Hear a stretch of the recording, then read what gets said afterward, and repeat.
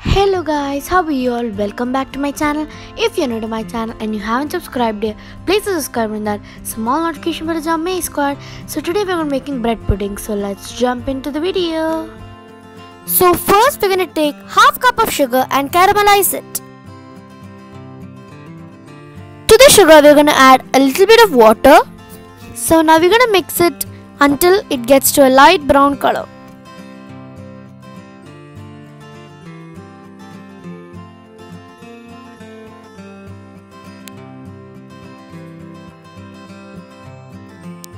So at this color we're going to off the flame and take it out, otherwise it's going to be sour. So now I'm going to pour in the caramel to the bowl which I'm going to make the pudding. So now I'm going to spread it evenly to all sides. So the ingredients we need to make the bread pudding are condensed milk, sugar, vanilla essence, butter, eggs, milk and sliced bread. So next I am cutting the bread and putting it into the blender.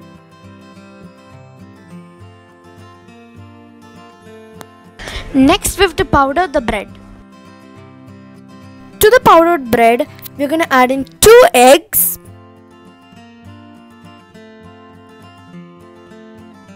next I'm going to add butter. Next I'm going to add vanilla essence. Next I'm going to add the sugar.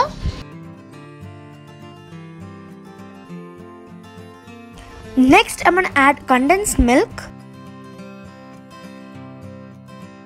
So next I'm going to add the milk.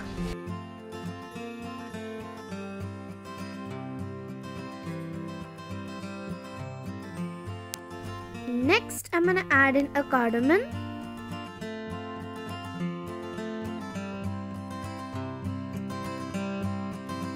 Next we're going to blend it all together. Next I'm going to add the mixture to the bowl which I'm going to make the pudding.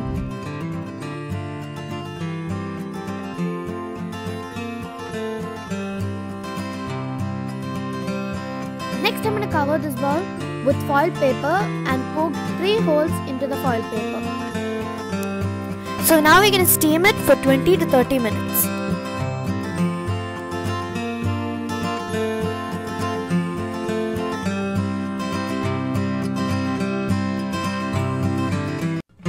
So now I'm separating the edges from the bowl so it doesn't stick together.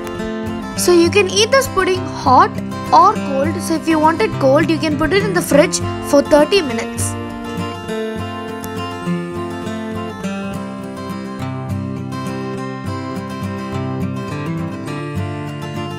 Thank you so much for watching today's video. If you enjoyed today's video, smash that like button and I'll see you all next time. Goodbye.